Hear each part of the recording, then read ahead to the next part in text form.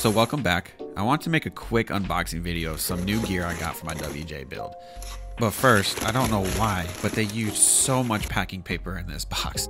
Anyway, if you can see in there, we have some Morimoto lighting for the Jeep. Let's get this box out the way and show you exactly what's inside. So now that everything is here, including the stickers, which is the most important part, let's get to opening the actual lights themselves. This might be the nicest box I've ever seen for any lighting anywhere. It is unbelievable how much R&D they put into just the box. So the lights feel incredible. They feel like they are built really, really well and that they can stand up to any element that you throw at them.